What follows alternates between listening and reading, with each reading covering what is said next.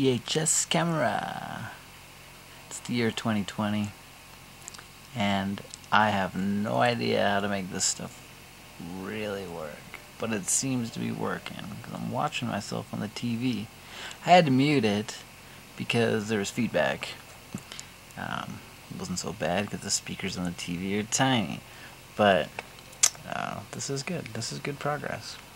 For some reason I have to play the tapes that I record on this camera from this camera, because I tried 2 VCRs here and it was like a big gnarly staticky bar, and you know, I mean, people are selling these VHS After Effects packs like crazy, but VHS wasn't always just glitching all the time.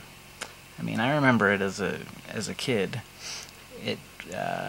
I don't remember it glitching that much, and when it did, you were sad. It wasn't that cool of a thing. So there's usually like a bar of glitch down at the bottom that I think we just ignored back in the VHS days because it was just at the bottom. But so here it goes, an experiment in CRT televisions, VHS video, and I have just get into it. Got a bunch of these little guys. Let's see if you can. Woo. HDMI to AV. I have the other one to go the other direction, and then I have one of those it's an HDMI video game recording gadget. So it records the HDMI to a USB.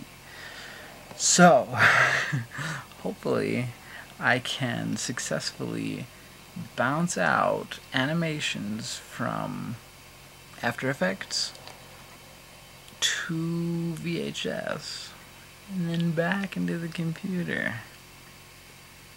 That's the whole plan here. But this is a nice perk, you know. I mean, it looks pretty good, I think, for VHS. I think there's a video out there, VHS Better Than You Don't Remember. It was like some spin-off of a Tecmo video, but the cassette one, which don't even get me started on cassettes. We'll pull the Tascam out later.